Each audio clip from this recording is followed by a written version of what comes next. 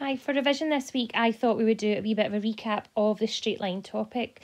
So the equation for straight line, so far we have met this formula here, y equals mx plus c.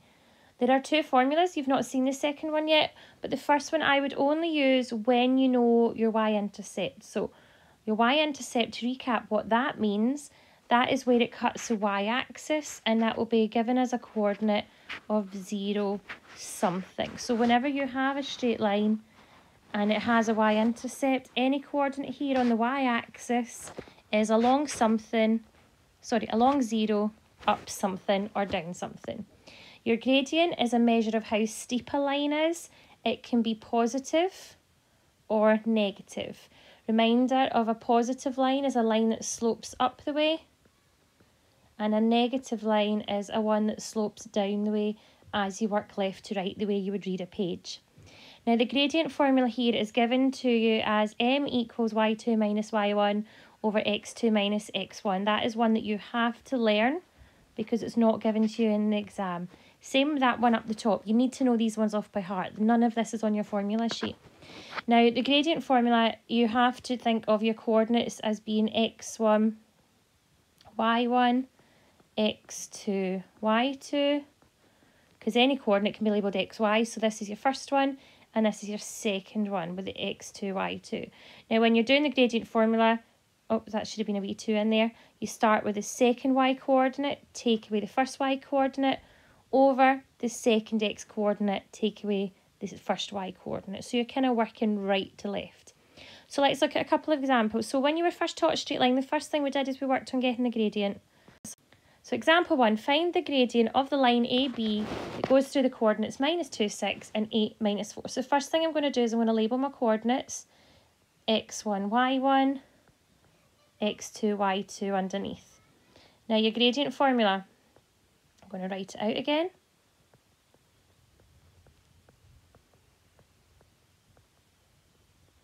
So starting from right to left, we've got -4 take away 6 on the top using the y's. So -4 take away 6. And on the bottom, right to left, we've got 8 minus -2.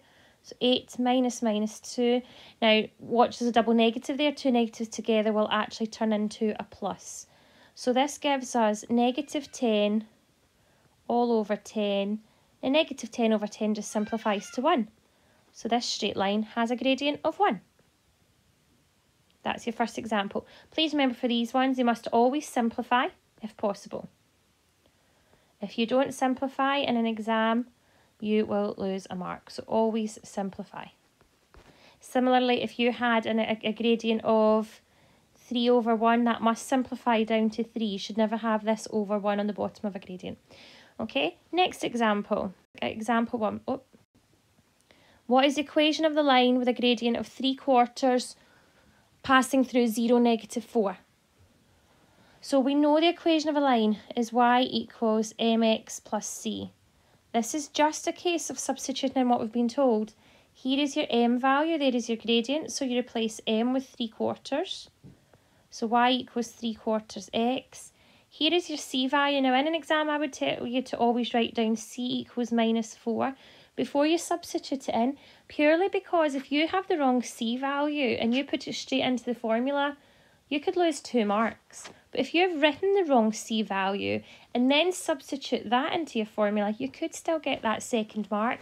I know it sounds crazy, but a good way to practice is write down what your c is before you plug it in. Now it says mx plus c. If c is negative, then that just becomes a takeaway 4. If c was positive, that would have been a +4.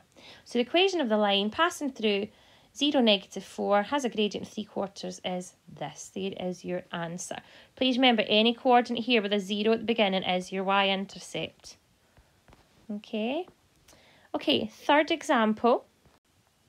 What is the gradient and y-intercept of this line? So it's the reverse of the last question.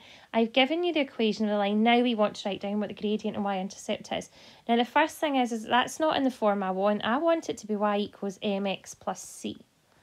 Okay, so we're going to just rearrange it slightly. I'm going to put the x part at the front, which will be -2x. And then that 6 is positive, so that's it there. So my gradient, now I don't ever write m equals, I write gradient equals. So gradient equals the number in front of the x, so your gradient is -2, and your y-intercept, I always write it as a coordinate, is 0, +6. And that's what that question's looking for. Now our next question is very like this, but there is a wee bit more work to do before we can get to just writing down our answer.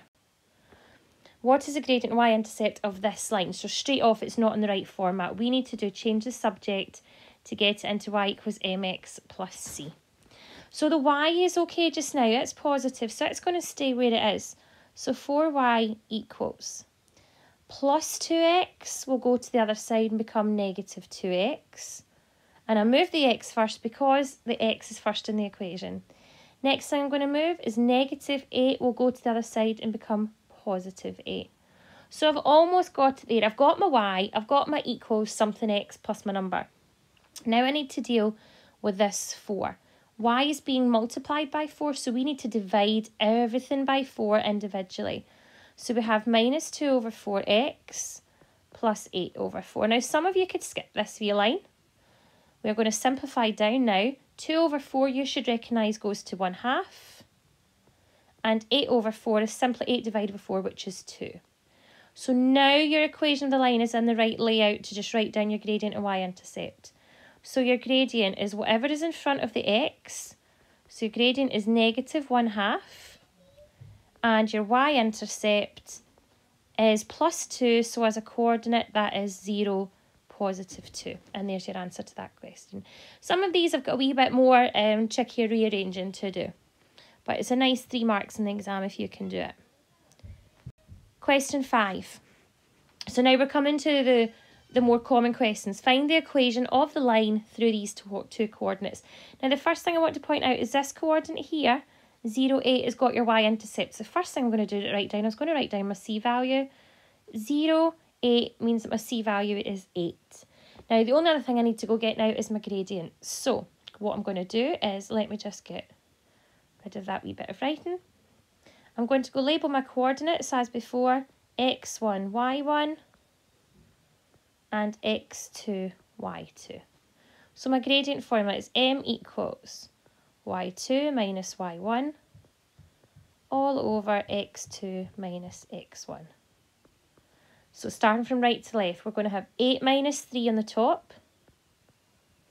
And then we're going to subtract the x's right to left, 0 minus -6. So 0 minus -6. There we've got that double negative again. So minus minus will turn into a plus. So we end up with 8 take away 3 is 5. 0 plus 6 is just 6. So my gradient is 5/6. Now in an exam you'd get a mark for the gradient, a mark for showing your y-intercept, and a mark for plugging it into your equation properly. So the equation was y equals mx plus c. So plugging them in, we have y equals 5/6 x plus 8. And that is your equation of the line. Okay? And my last example is done from a picture this time. What is the equation of the line? Now to do this one, we need a gradient. And we need a c value. Now the c value I'm going to go do first. The c value is a number it goes through on the y-axis. Now there's no numbers here, so we have to assume each box is worth 1. Now your c value, I hope you can all see that, is clearly -2. So c is -2. If nothing else, you've got your first mark.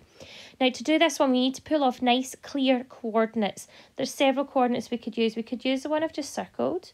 We could use that one, and we could use that one because they're all clear in the lines. We could also use that one and that one. Personally, I don't use any of these ones over here with the negatives because I just don't want to use ones with the negatives. I'm going to use the coordinate here, which is along 3 up nothing. So I'm going to use 3, 0. And I'm going to go with this coordinate here, which is along 6 up 2. Okay, x1, y1, x2, y2. Oops. So gradient equals, start from right to left. So we've got 2 take away 0 for taking away the y's, and 6 take away 3 for taking away the x's. That will give me 2/3. So my m is 2/3. My c value is -2. So your equation of the line y equals mx plus c. Plug in your gradient, y equals 2/3 and c equals -2. And oh, and accidentally I've put the plus in there, which I shouldn't have done, so let's take that away. So because c is negative, it goes straight to -2. And there is your equation of a line. Now, we've covered all this before, so hopefully that's been a good wee recap. And I'm going to get you to do a wee bit of practice of these, if that's okay, for the next couple of activities.